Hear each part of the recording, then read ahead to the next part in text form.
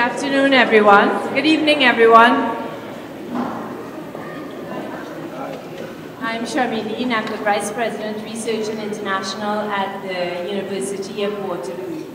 Before we begin tonight's program, I would like to acknowledge that we are living and working on the traditional territory of the neutral Anishinaabe and Haudenosaunee peoples.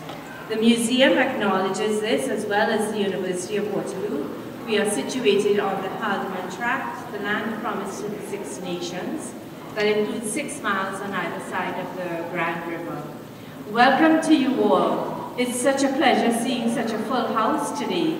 We had another event from the University of Waterloo on sustainability as well earlier this week, 2 days ago, and it was also a packed house. That event was mostly for the community. This event is mixed between the community and the University of Waterloo, and there were so many enthusiastic individuals in the audience who had so many great ideas about what we should be doing as an institution and what the community should be doing in order to support the changes or help eradicate some of the effects that we're seeing.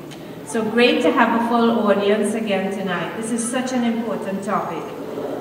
So the Ideas to Shape the Future, Fighting Climate Change, is an event that is hosted by 2 of the university's institutes. So we have faculties at the institution, and faculties house disciplinary endeavors, so mathematics and engineering. But we also have institutes, and institutes are where some of the big interdisciplinary ideas thrive. How big interdisciplinary problems are considered and solved at the institution. And the 2 institutes that are hosting tonight's event are the Interdisciplinary Center on Climate Change and the Water Institute, 2 of our premier institutes at the University of Waterloo.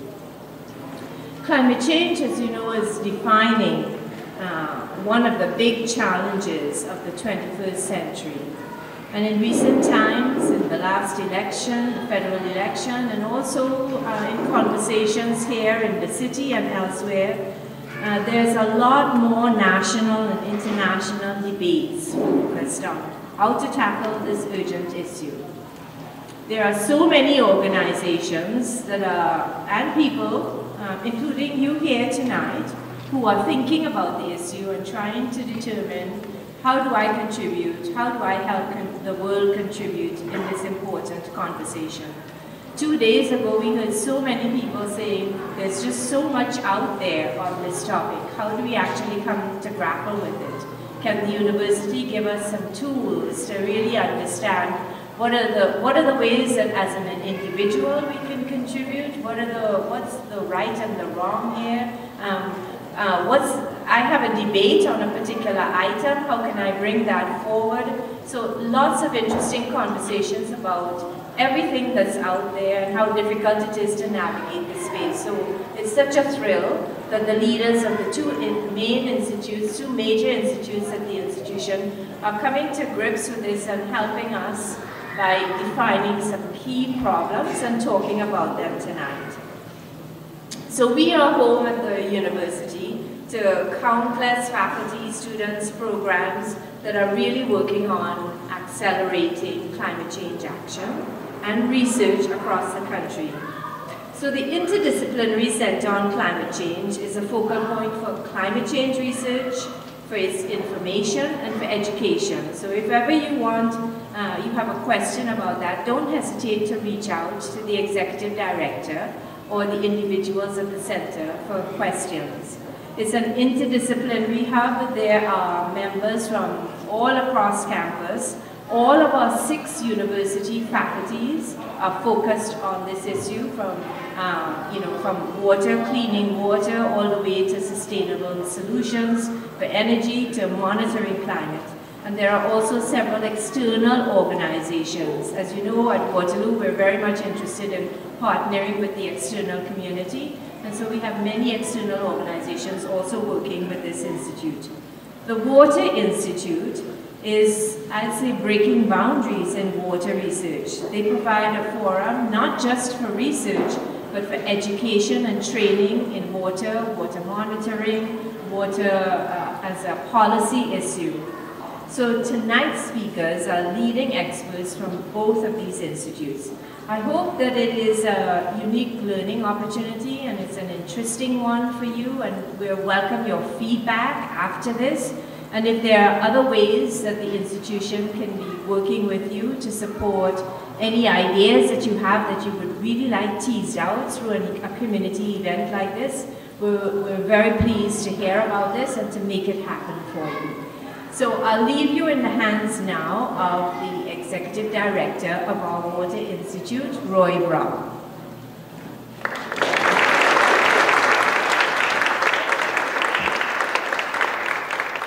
Thank you very much, Charmaine. So my name is Roy Brown. I'm the Director of the Water Institute, as Charmaine said.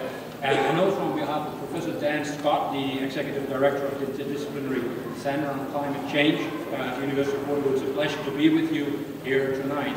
It's not so long ago that I used to live in a place that was located 4 meters below sea level. And as a result of climate change, there was more and more water rolling down the rivers. The land in which we were living was actually sinking. The dikes that we were building there were sinking as well. And there's sea level rise. So you can imagine how excited I am about the evening that we are organizing here tonight. As Charmaine noted, the University of Waterloo and its Water and Climate Change Research Institute are at the forefront of research and teaching programs that aim to understand and predict the potential impacts of our changing climate on our environments, our economies, and our communities. And importantly, we're also trying to identify novel approaches how to deal with these impacts in the future by reducing greenhouse gas emissions, for example, to the atmosphere, or in adapting to climate change impacts that are already there or that are expected to occur in the near future. Tonight we're happy to have with us 7 researchers. You can see their faces here and behind me.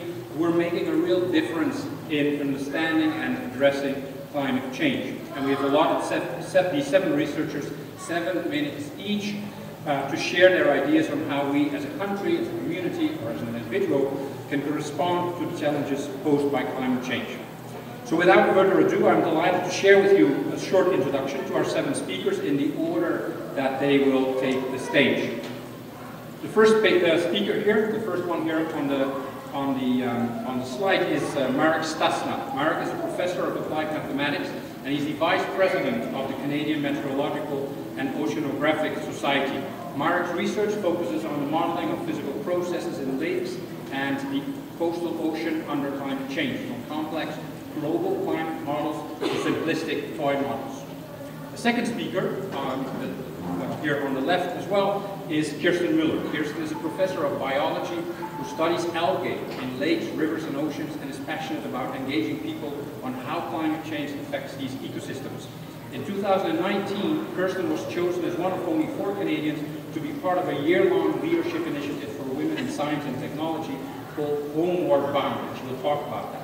And she went on an all-female scientists expedition to Antarctica together with 99 other scientists around the world to first-hand see the impacts of climate change. The third speaker is Rebecca Saari. Rebecca is a professor of civil and environmental engineering, and she's an internationally recognized expert in assessing the health and economic benefits of improved air quality as a result of policies that are designed to reduce greenhouse gas emissions. Rebecca works with policymakers such as Ontario Public Health Units, Health Canada, and the World Health Organization. The fourth speaker is Kelly Skinner. Kelly is a professor of public health and health systems, and her research focuses on food security and climate change. Kelly works on this topic in direct collaboration with Indigenous communities both in Canadian North and in urban areas. The fifth speaker is Luna Khirfan. Luna is a professor of planning, and also Luna's research emphasizes the importance of community engagement in community planning. Luna's research focuses on the impact of daylighting or the uncovering of urban streams for climate change adaptation and mitigation. The sixth speaker is Jason Thistlethwaite. Jason is a professor in the Department of Environment, Enterprise and Development at the University of Waterloo, and his research focuses on the risks of flooding, including the construction of 3D visualizations of flood risks, understanding the social vulnerability, and developing strategies to inform the government about effective risk management. And finally, we've got Imre, a professor of communication arts. His research focuses on the social and cultural changes that will need to take place to enable energy transitions and address climate change. So a very wide spectrum of visions and expertise here tonight, sharing their research experiences with us. So with that, I would like to invite, first of all, Professor Marek Stastna to the stage.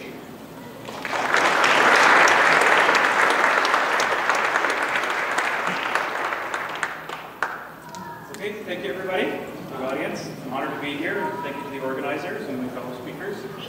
So I am an applied mathematician. Here's the mentioned black slide. Okay, and I want to talk about coherent structure. So I could come up here and go over a little tiny bit of math in 7 minutes, but I'm not going to do that. I'm mostly going to show you pictures. So let's start with a Canadian picture. So this is a satellite we should all be very proud of. It's a satellite picture from RadarSat, which is a huge Canadian success story. This is the coast off Labrador, and what you see is land over here.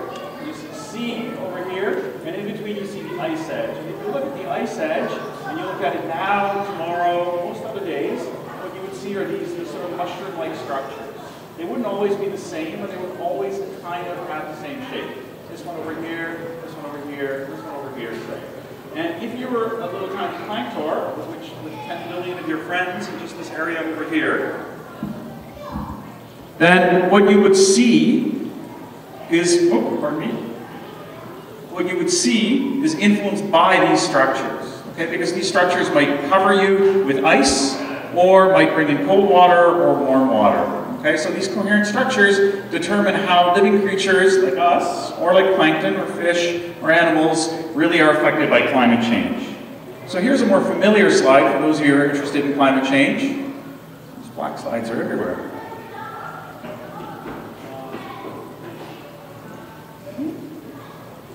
Here we go. So this is the sort of typical stuff that the IPCC puts out, right? So these are collections of models, and here are the results for the global average surface temperatures from a collection of models. It's tiny, there's 39 of them, okay? And then what this says is if we don't do anything, the global temperature goes up. But it's very, very difficult to get an idea of what that means for us as individuals, okay? Because you very rarely experience the average of anything. You experience particular events. So let's have a look at the scales of environmental flows that I'm interested in. We're going to start at the large and go to the small. And the common story here is that there's a certain kind of pattern at each of these scales that your eye's drawn to. So if we go at the tiny scales, this is an engineering scale flow of a jet in a lab, and you see something that looks a lot like that stuff I showed you in the Labrador Sea. Here's a picture of the North Pacific when it's kind of angry, and you see all these white caps, and again, coherent structures. And if you've been out in a canoe, say, on a windy day, you would see some smaller white caps in very persistent patterns. Here's one that's far prettier. It's a lenticular cloud you might see on a beautiful summer day. Again, clouds have particular shapes that you see not exactly the same, but similar over and over again. Here's a much larger scale flow. This is a picture from space, of the Gulf Stream, okay, and again, you see the Gulf Stream meandering. This is Florida, this is Cuba. It's warm, so this is the red part here. It comes up here and it just starts to kind of change and meander and change into these, again, coherent structures, these eddies. And here's a rather fearsome one that I want to spend some time talking about, a hurricane. And if you think about the scales of these features, you started at about a meter, and you went to 10 meters, a kilometer to 10 kilometers, 10 kilometers to 100 kilometers, and then greater than 1,000 kilometers. So there's this real persistence of pattern, and one of the things we try to do in modern mathematics is describe that pattern. Okay, so here's a picture of Hurricane Katrina. I think everybody knows about Hurricane Katrina. This is an image from NOAA, so it's an American image. They're very, very good at sharing a lot of their data publicly, and you see some persistent features associated with hurricanes. So for example, here you see the eye wall, and here's the eye. Every major hurricane has one of these, and then you see kind of this pattern of sort of arms of the hurricane, right, which might bring clouds and rain as you go around. So again, every hurricane is different. Not every hurricane is as destructive as Katrina, but all of them have certain common features, and that's what we would seek to describe mathematically. Okay? And so we don't really know how hurricane incidence is going to change as climate changes. That's one of those things that's still scientifically controversial. right? But we do know things about trends. So if you think about those IPCC very dry kind of pictures, right? This is a somewhat more, a prettier or more dynamic picture. What it shows is that what we expect to happen is the surface of the ocean is going to warm, okay? And in particular, it's going to warm along the coast of North America, and it's going to warm more if you look around Nova Scotia and Newfoundland, okay? So Nova Scotia and Newfoundland are not places where hurricanes form. They form somewhere down here, okay? They travel across, they build, and then they have a number of different paths they can take. But if you see this image, right, regardless of how you feel about hurricane incidents and climate change, what you conclude is that what a hurricane going north will encounter is a lot more warm water, okay? And that's bad news, right? Because a hurricane feeds on warm water to drive itself. So by the time a hurricane gets to Nova Scotia, it's usually just a very long-lasting, very windy rainstorm. But this says it's going to be even stronger, and even the ones that we've experienced, right? So I was in Nova Scotia after one of the big hurricanes came through, and I went down to the park to see all the trees that got destroyed, and then there were quite a few recently that have come through Newfoundland as sort of leftovers of hurricanes, and we would expect these to be larger than before. So there are certain things we can, based on these ideas of climate change and the ideas of these persistent coherent structures, make some conclusions. So here's a more local picture. I like to cover both air and water. This is a picture of Lake Erie. We would be up here, okay, in Kitchener. I grew up down here in Windsor, right? And this is a spring algal bloom, again from satellite. And these green patterns over here, they kind of look more or less the same every year. There's some of those swirls, like you saw on the ice, some more complicated things, because remember, these are many, many living things here form this algal bloom. And the practical consequences of algal bloom might be, if it gets really bad, like down here in Cleveland, they might have to shut the water intakes, okay? And this whole idea of coherent structures, on average, you could say algal blooms do one thing, but it doesn't really matter what the average is. It matters whether you have to shut down the water intakes here.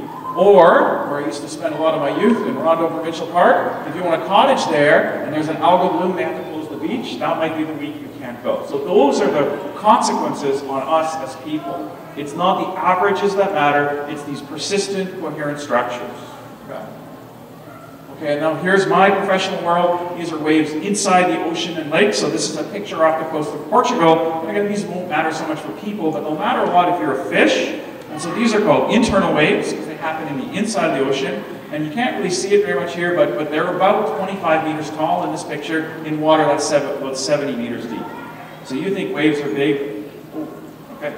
All right, let me finish with the slide then. These are very large waves, and they're coherent. Again, they can propagate well over 1,000 kilometers. So let me finish with something about climate change and my feelings about it. So this is just the main point I was trying to make. And mathematics doesn't really say a lot about how we should sort of approach the political side of things, but as many of you will know, Waterloo mathematics is the land of the Trekkies. And I thought Mr. Spock's dictum of the needs of the many outweigh the needs of the few is a very good way to think about climate change. Thank you very much.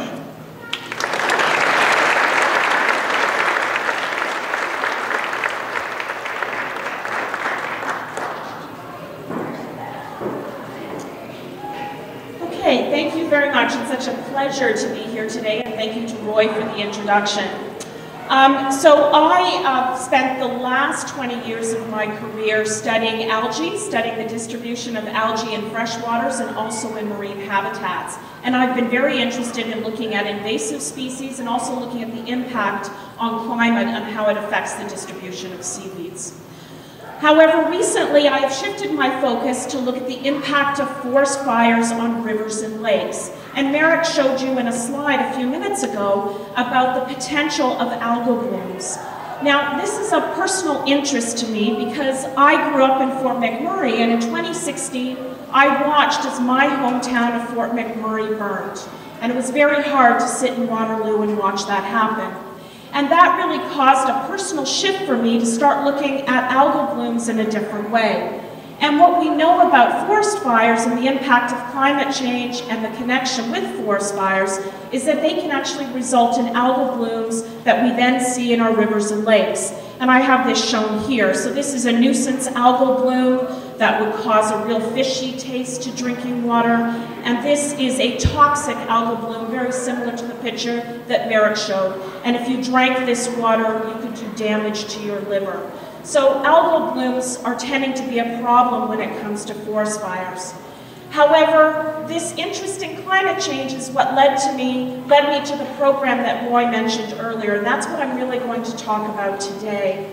So in 2019, I was selected to be part of this program, which is called Homeward Bound. It's a not-for-profit in Australia. And I was one of 4 Canadians, one of 99 women that went from 34 different countries.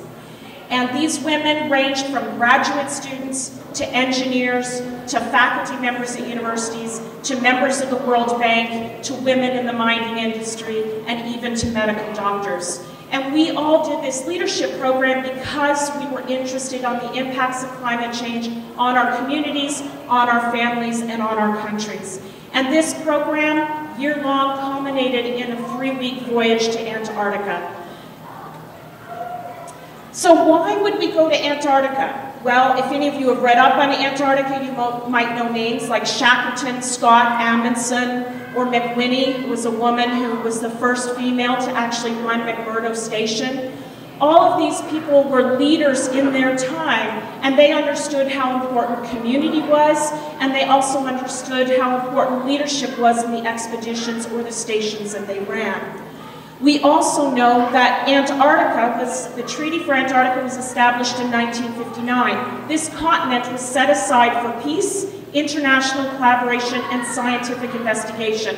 So where else could we go to really understand how leadership fits in the context of scientific discovery? We also know that it's our polar regions, the Antarctic and the Antarctic, which are greatly affected by greenhouse gases that are coming from mid-latitudes, and also diffuse sources of pollutants that are also coming from mid-latitudes. There are also more direct human impacts, which include unregulated tourism that are bringing non-native species to Antarctica. And this displaces natural species that occur there. When we were in Antarctica, we saw over 50 different species of organisms. I could probably tack on a few seaweeds that I actually identified while I was there as well. And one of the things that really struck us was the biological diversity of Antarctica is really incredible, and you can see this on this slide. Well, one of the things we also noted is that a lot of these species are likely to go extinct in our grandchildren's time.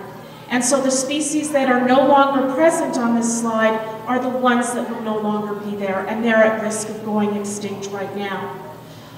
We also spent a lot of time sitting in zodiacs, sitting on the shore. We could hear glaciers cracking and melting. You can see a piece of a glacier falling right here. We also spoke to many scientists at research stations about how the impact of sea ice is actually affecting what they study in Antarctica. And there was a lot of feelings about what we were actually seeing. And you might expect that we would come away with a sense of hopelessness, but this program was not about this. This program was to create leaders in all of us and give us the tools that we needed. And here's just a few images of some of the women and some of the work that we were doing on the ship. So we talked about, what does authentic leadership look like? What are our values? How can we use our values to engage others? How can we create programs, policies, systemic change within our communities, our institutions, and even our countries? So this brings me to 2 things that I want to share with you today that I took away from the program, not all of them. I've probably got a list of about 20, but I only have time to really share 2.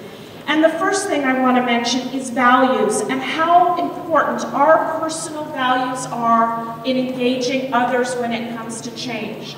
So if we can be leaders, and we can lead with authenticity, and we can engage others in discussion, then we can motivate change in the people around us. And a really good example of this is we all came away from Antarctica thinking we needed to do something to change what was happening. And every woman on that ship has signed on to put forward our names and our collective voices for a new marine protected area that's being proposed in the fall. And if you follow social media, there'll start to be a media campaign that's coming out behind that. So we're all using our collective voices to actually make change happen in Antarctica. And that's where we brought in our values of making a difference. The next thing I wanted to share with you is about stories. We know stories engage people. Storytelling engages people. That's one of the fundamental things about us as a human species, is how important stories are. Now, I can share with you a story about the Adelie penguin, which are really beautiful animals, but they have these weird googly eyes. This species is being reduced in numbers in Antarctica. Its populations are decreasing dramatically. But I actually want to come back full story here, right back around to what I started with today, and that was about forest fires. Now, 1/3 of the women on the ship at Homeward Bound call Australia home. And they got off the ship in December to find out their families had been evacuated, because we had no contact with the outside world, that their families had been evacuated and that their communities were at risk.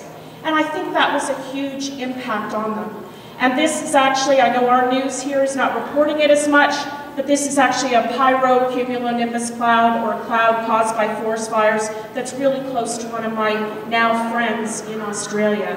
And what we are doing now is Australian scientists and all the women that are part of Homeward Bound are engaging on the political landscape to actually make a difference. And through me and other people in North America, we're now engaging our scientific societies so that we can send letters to the Australian government about the impact of forest fires. So we continue to use the values and the stories that we learn and we heard from each other on the ship. And so one of the things that I leave you with today is think about the values that you can use to engage other people, and listen deeply to the stories that others share with you about the impact of climate change. And thank you very much. That's Homeward Bound.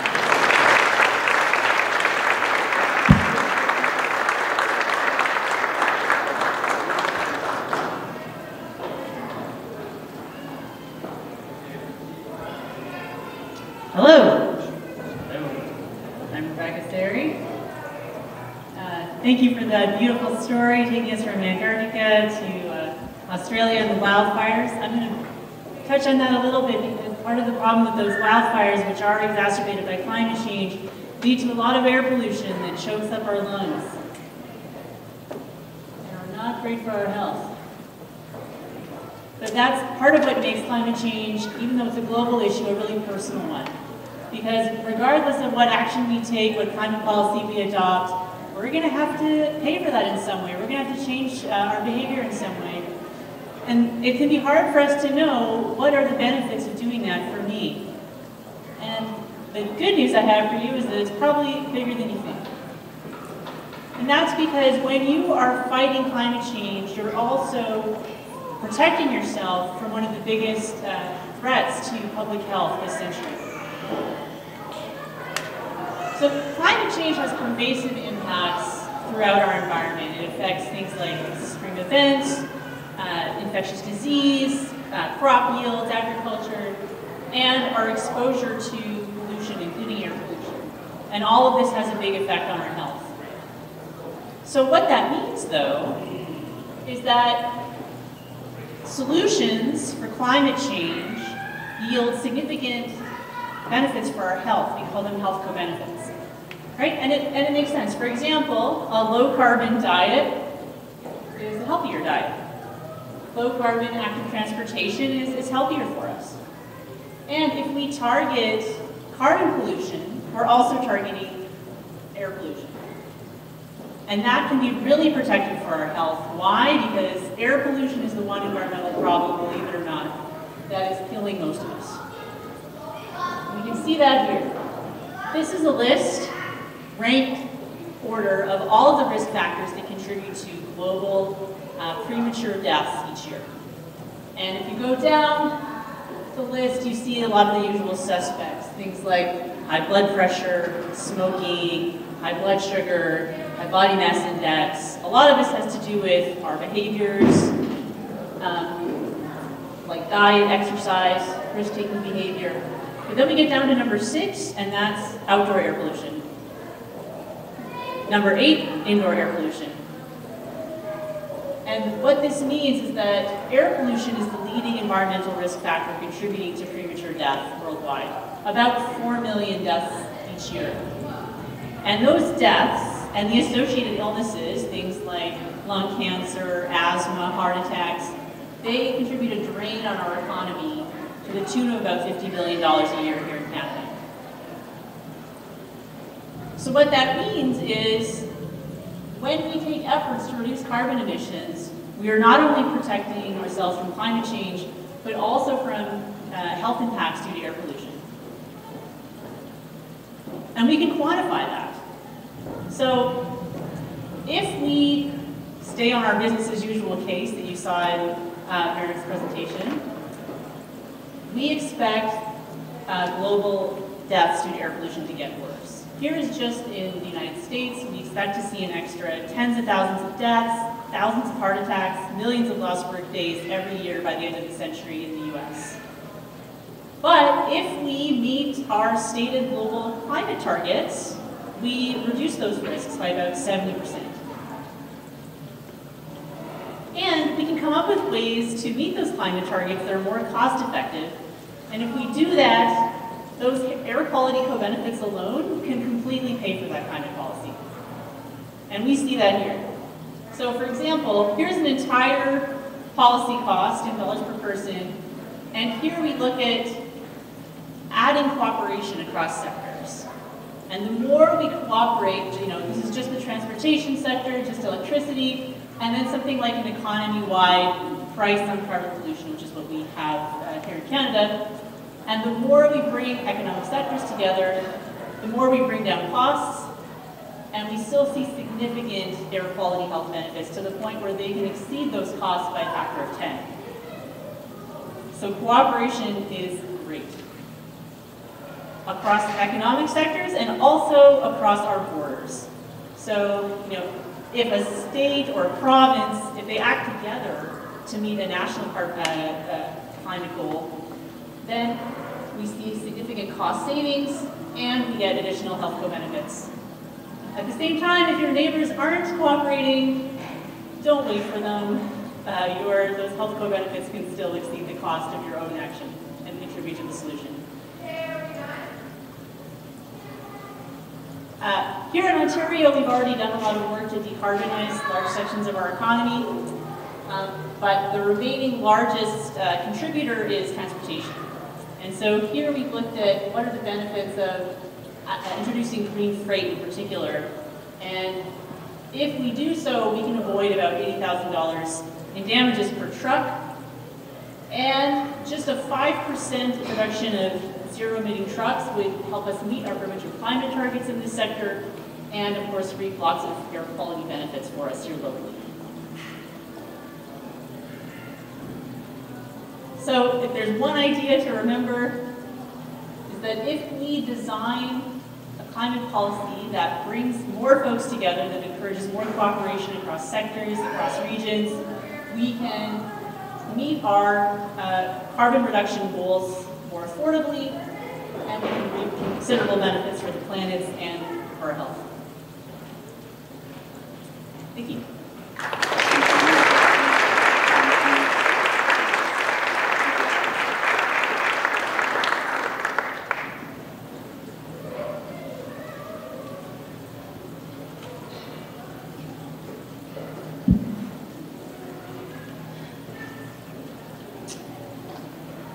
A few weeks ago, I was out to dinner with my family, and we happened to get fortune cookies after our meal.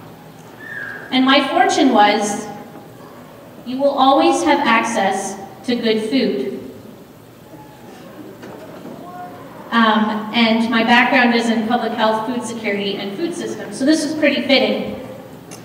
In my current life, this feels pretty true. I'm fortunate that I have enough money to buy food for my family. I live in a place where I'm able to purchase healthy food options from the grocery store. And I also live in a place where we have an abundance of farms nearby. I am food secure. And food security exists when people can afford and access enough good, healthy, and culturally appropriate food. However, not everyone living in Canada is so fortunate.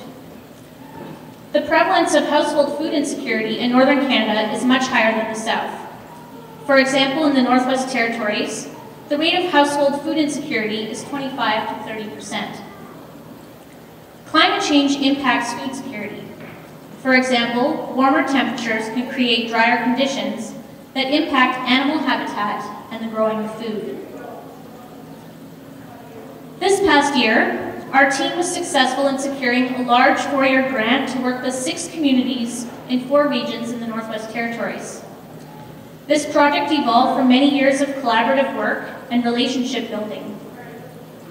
Food systems in the north are a mix of store-bought food flown from the south, country food harvested from the land and waterways, and in some places, small-scale agriculture. This project considers all of these aspects of the northern food system. And the main aim of our project is to learn from and enhance existing food security and climate adaptation initiatives. And then to share what we've learned to inform climate change and food security action at local, regional, territorial, and national levels. My main message here tonight is this: what can we learn from northern food systems? How can we use this learning to help maintain our access to good food in the face of climate change? Food systems are defined by place and local circumstances. Northern food systems are based on harvesting of country food through hunting, fishing, and gathering, and food sharing plays a very important role in this food system. Communities have been able to sustain their food systems and thrive for millennia because of their close connections and relationships with the land and water, and their understanding of the environment. Traditional knowledge systems based on harvesting practices are tied to the environment. And this knowledge is passed down through generations.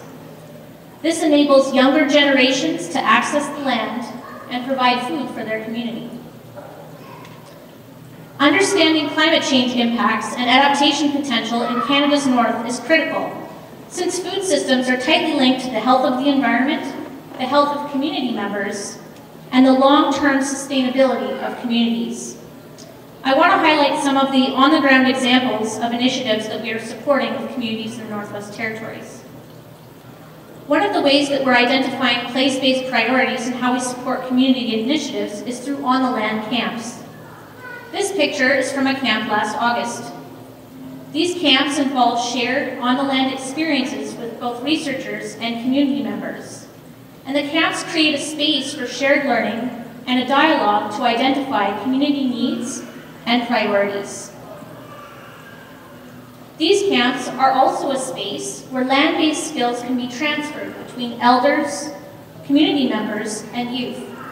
For example, learning how to make dry fish, which was in the previous picture, and how to prepare other parts of the animal, like the head of the fish, shown here on the right-hand side of the screen. Another example is using alternative types of facilities to process food.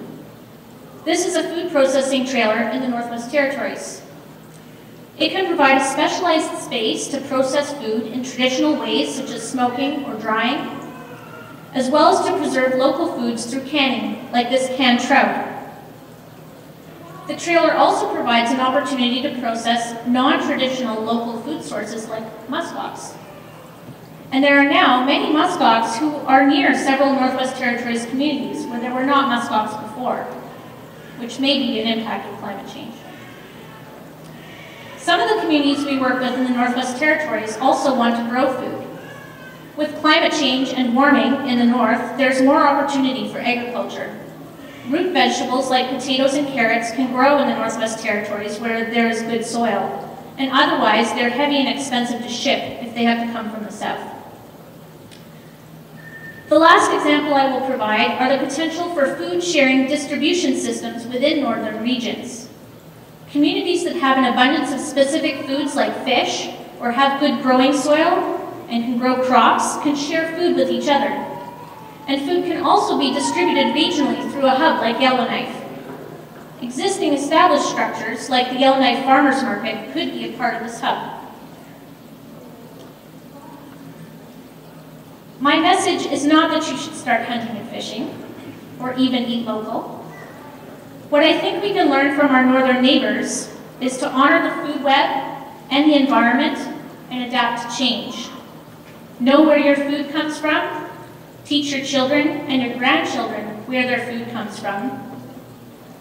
Share food and resources, spend time outside, acknowledge the connections between your food, the land, and the health of the environment.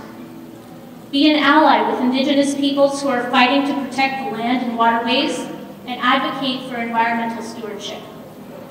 We need to adapt to new ways of living and eating with the climate change impacts on our food systems.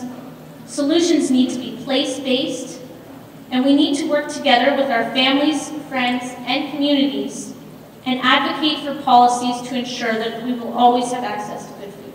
Thank you.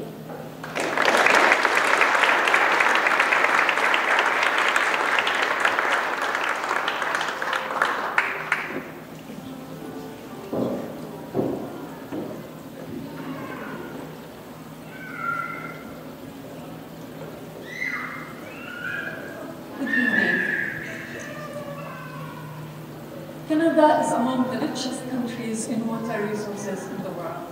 I am extremely passionate about preserving our natural treasure in terms of water resources, and in my research, and I explore the ways in which I can integrate the water cycle into human settlements and in their design and urban form. At the same time, the changing climate, together with rapid urban growth, are bringing about new challenges for human settlements. In Canada, over the last years, we have witnessed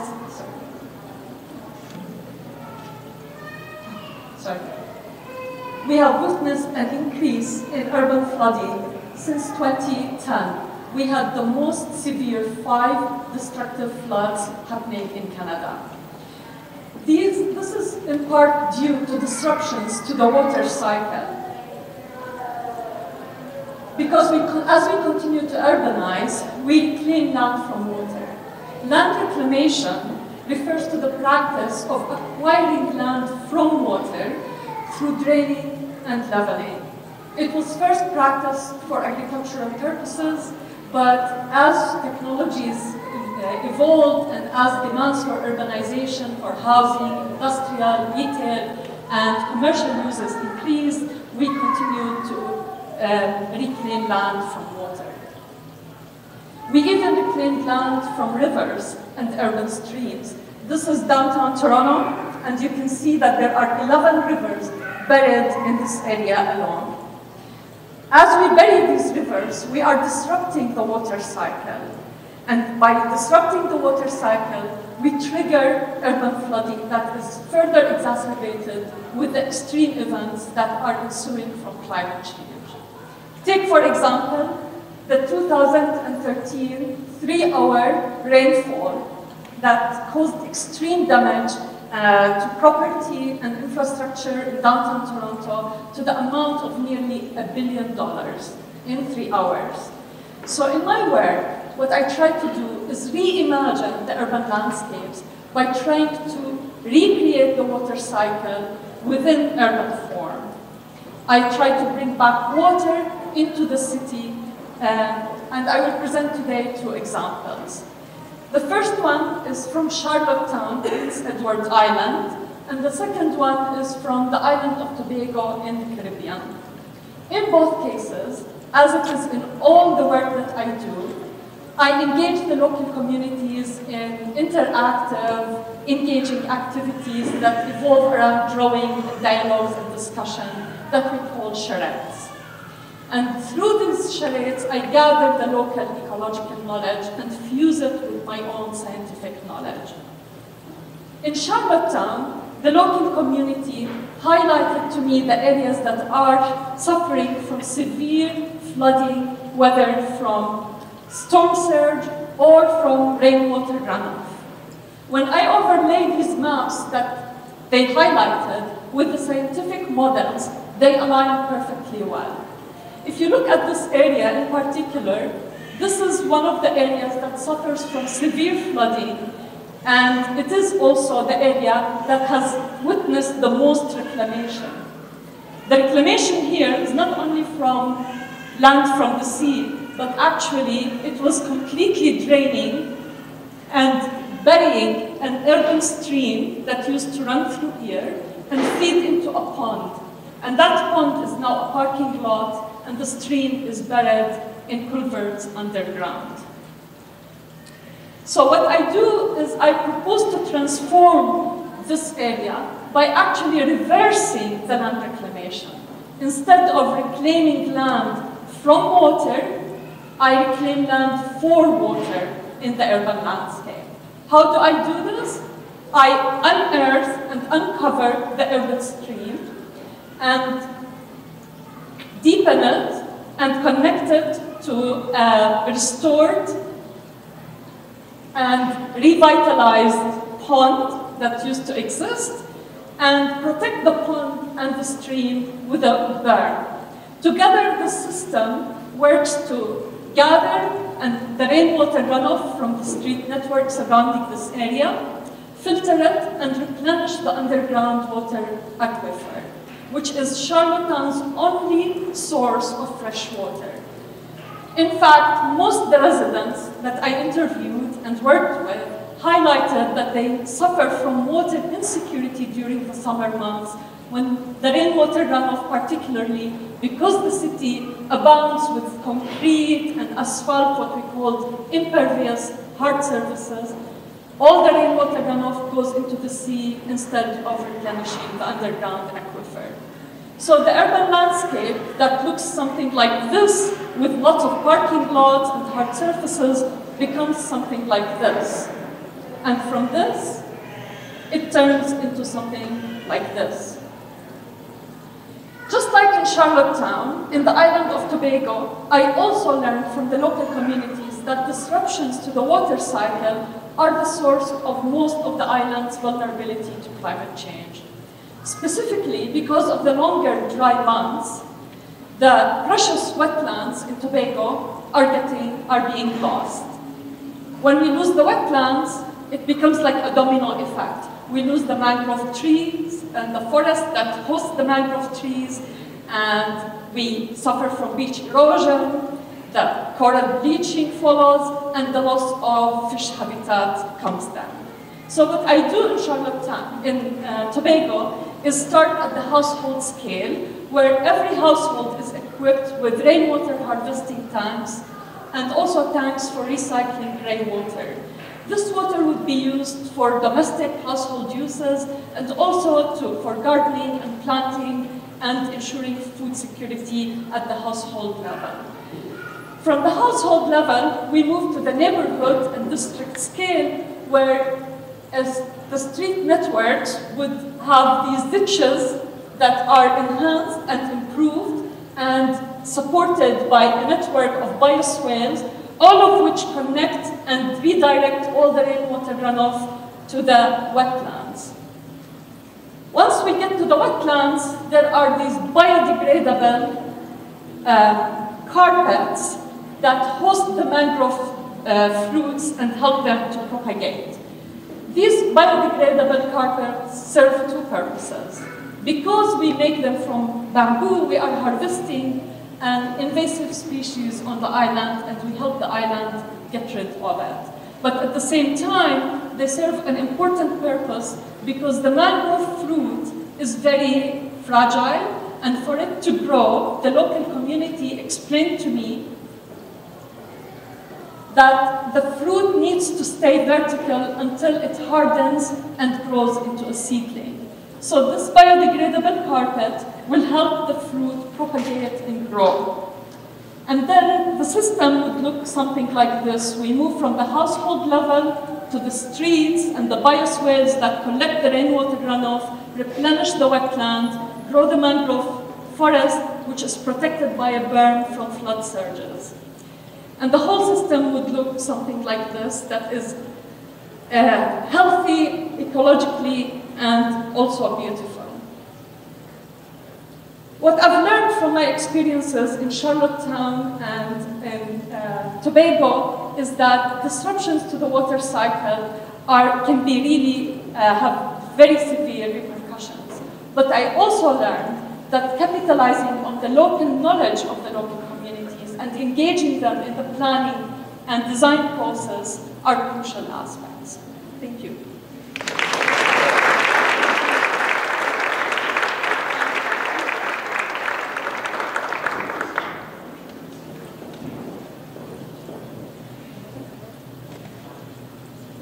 So I'm going to pick up a little bit where Luna left off, and the purpose of my talk today is to think about this question: where will we go when the water comes? To start, I want to show you two images of floods. The first here is Calgary in 2013. This is Canada's most costliest flood to date. The second is a few weeks ago, just along the Grand River by Bridge Street. Out for a walk with my daughter. Now, you can see some similarities with the two flood events here. Water has clearly inundated an area for human settlement and overcome some of the flood defenses. But you can also see an important difference. There's lots of development in the image in Calgary. You see critical infrastructure, tourism, people, and property. And in Kitchener, you see none of that. And the point I want to make here is that there is no such thing as a natural disaster. Disasters are the result of poor policy decisions. In Calgary's case, they have proceeded with development in what is a high-risk area prone to flooding. In Kitchener's case, we're fortunate that the Grand River Conservation Area prohibits development in these same areas, new development in these same areas. Now,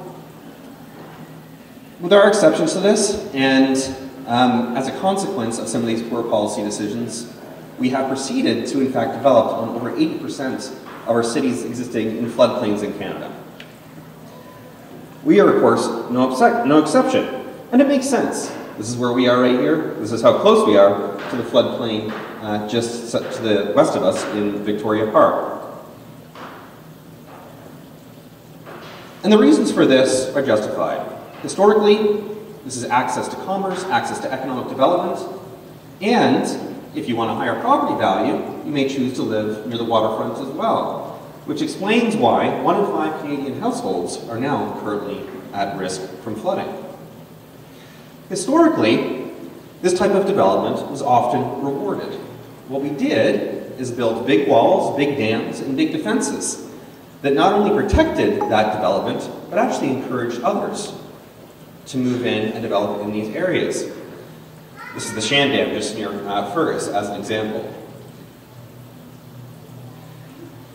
But what we're realizing is that these defenses are no longer working. They're being overwhelmed by forces of climate change. And how we're realizing is we're starting to pay for it. So almost 80% of disaster assistance in Canada is consumed by flooding. Flooding has replaced fire as the largest source of insurance claims in Canada. And believe it or not, every year we pay out of pocket almost $700 million to help pay for recovery from flood damage. Now, it doesn't have to be this way. I said from the beginning, there's no such thing as a natural disaster as a result of policy decisions. So what does good policy look like in the era of climate change with regards to flood management? Increasingly, governments are turning to what might be perceived as a rather drastic action. We are planning retreats from the water. This is technically known as a managed retreat, a planned relocation of people and property away from a high-risk area to a safer area. This might seem a little extreme. And indeed, when we spoke to New York Times, our research team spoke to the New York Times about this, they asked a really good question. How is it that you plan on moving what could be thousands of people out of areas that they may have existed in for generations? Well, here we're fortunate that some jurisdictions have a lot of practice with facilitating managed retreats. So we know some of the major lessons that are involved. The first is figure out where we're going to do it, right? So you've seen this map before. This shows riverine flood risk coming out of the floodplain right by Victoria Park locally. This shows a completely different type of flood risk. This is flood risk as a consequence of extreme rainfalls. This is urban flood risk. This is the risk that overwhelms storm sewers and often ends up in your basement. These maps need to be combined, they need to be updated, and they need to be made publicly available. So we know where we need to convince people to think about relocation. The second thing we need to do is tell people that they are at risk. We asked 2,300 Canadians living in high-risk areas in 2013 whether they in fact knew they lived in a high-risk area. The people on the bottom here, the ones indicated in black bars, they got the question right. These people got the question wrong. Once we tell them that they are at risk, we then need to give them some good news. And we need to make sure that the quality of life that they are seeking after relocation meets that before relocation. So there are a couple things we can do here. First is make sure you have adequate compensation. More often than not, these people are going to be moving to areas with economic growth and higher property values. So make sure that we're paying these people a good deal for the property that they're giving up on. The second thing is to give them some hope. And this is really interesting. So this is a strategy out in Louisiana. And what they're doing is instead of focusing on just the areas that need to relocate, they're identifying what are known as receding communities. These are areas with high economic growth that are proximate to areas targeted for relocation. And this is what I want to end on today, is thinking about ourselves here a little bit in terms of a place for relocation. The areas that invest heavily in climate change resilience, adaptation, and flood risk management are going to become islands for these climate migrants. They're going to bring their families, they're going to bring their ideas, and they're going to bring their investments. Now, we're off to a good start here in Waterloo region. This is the results of a 2018 study we conducted where we compared and evaluated 63 different municipal climate change plans across the country. And we did quite well. But you can see there's a lot of competition. And so we need to keep working on climate change adaptation and climate resilience. And so I started today with the question of where will we go when the water comes? And I'd like to end with another question. Why not here? Thank you.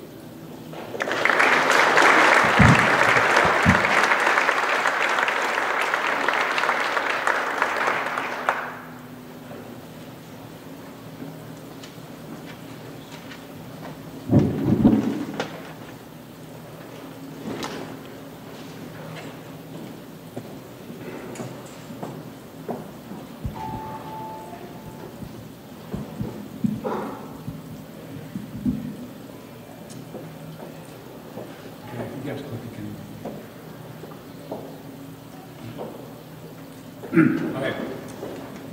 Welcome to February, everyone. The beginning of the new year is a time when we all make resolutions to change our bad habits and introduce better and new ones. Many of our resolutions are, of course, personal choices. They're about personal choices.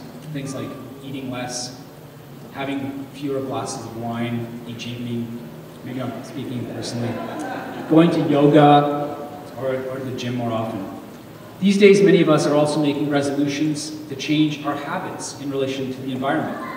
Things like driving less, recycling more, trying to use less energy. But why are we doing that? We hope that by changing our individual habits, that we might, and this is all kind of taken together with the changes everyone else makes, that this might have a big impact on the climate. But it turns out that habits can be hard to change. Many of us have likely already given up on the resolutions we made just a month ago, or can't even remember what habits we hoped we would change. I'm talking about myself, perhaps. I want to answer a simple question tonight in relation to this question of habits.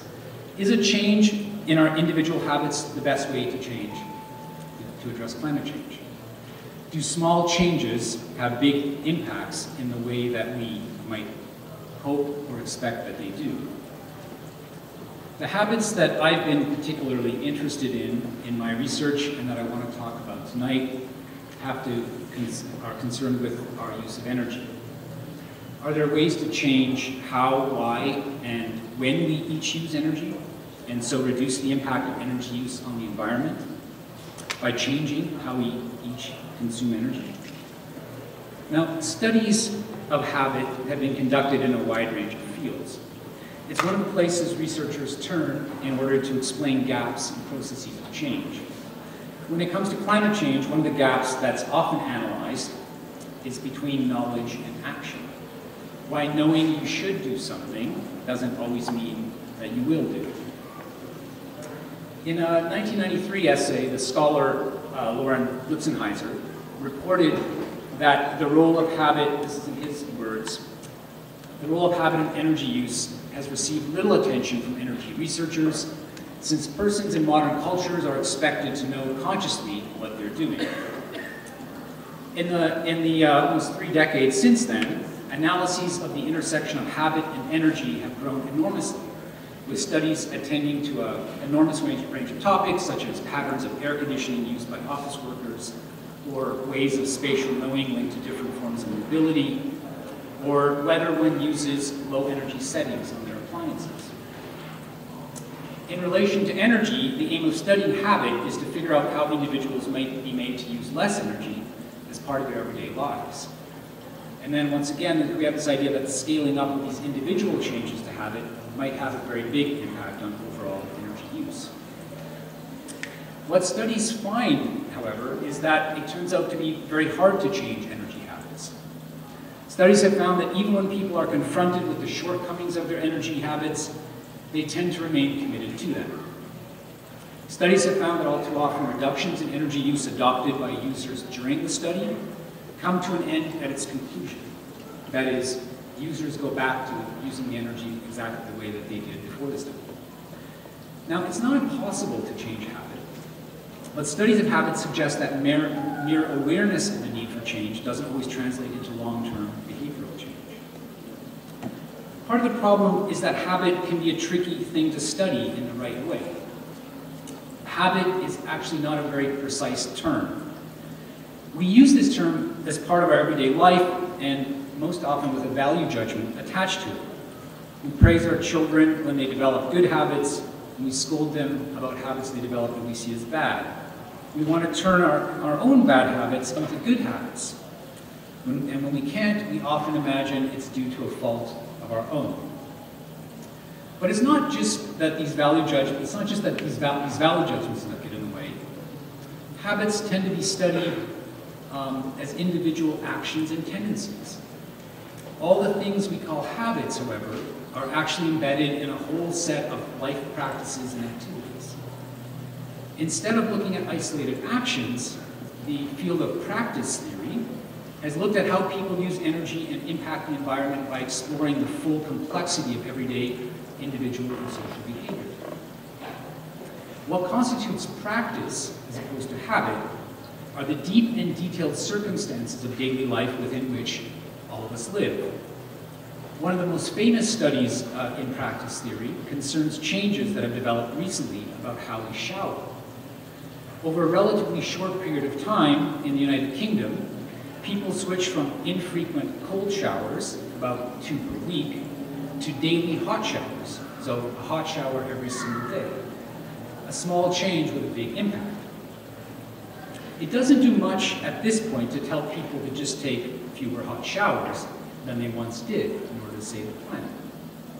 Why might that be the case? These new practices that people start to develop quickly become a part of normal life, linked to things like comfort, a sense of cleanliness, and even kind of what sociality is about. All of which speak to expectations of how to properly be an individual in society today. Even something as simple as our showering habits have a lot coded into them. Practice theory's reworking of how we understand energy and environmental consumption means that any narrow focus on habit is perhaps not the place to make significant changes in our impact on the Earth's environment.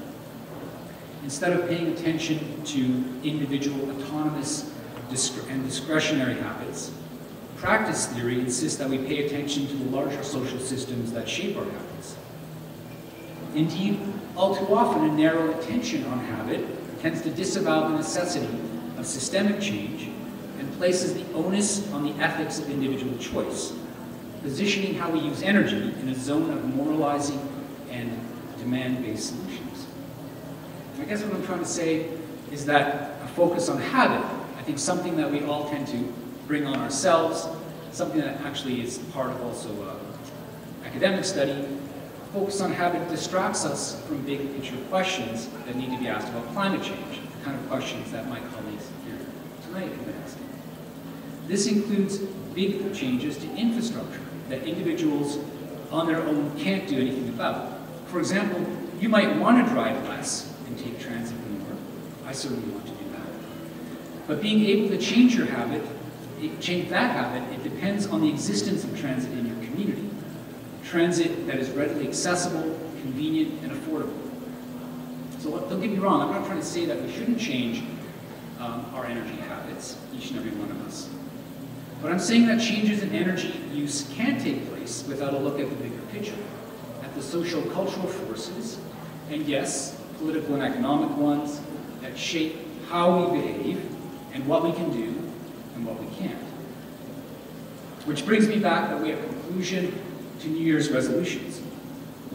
The Government of Canada's Sustainable Development Office kicked off the year by posting, in their words, quote, a commitment board for Canadians to share what they're doing for the environment and sustainable development. The Canadian government shouldn't be worried about collecting our individual resolutions. It should be telling us instead about its own resolutions to invest in alternative energy, mass transit infrastructure, low energy housing, and more. Thanks.